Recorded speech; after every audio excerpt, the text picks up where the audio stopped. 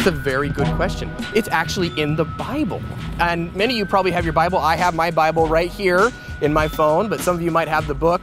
Either way, it's a great thing.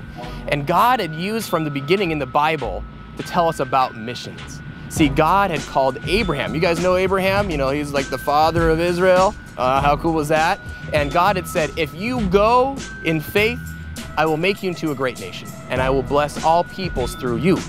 So because of that, Israel, the children of Abraham, that was now their job and their privilege to tell others about God and to be that blessing.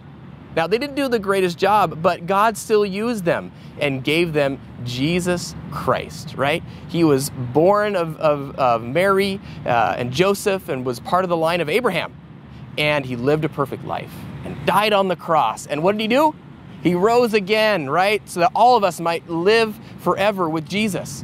And he gave us all a mission.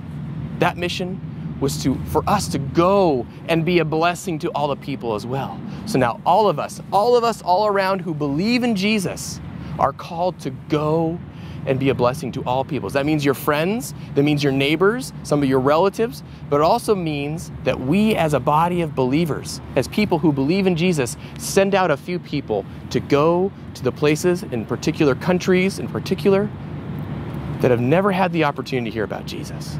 The early church did this. Paul was one of the first missionaries.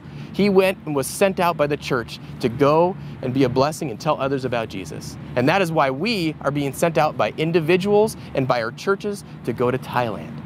That is why we do missions, because God wants all people to be blessed with the knowledge of who He is, a wonderful, loving God.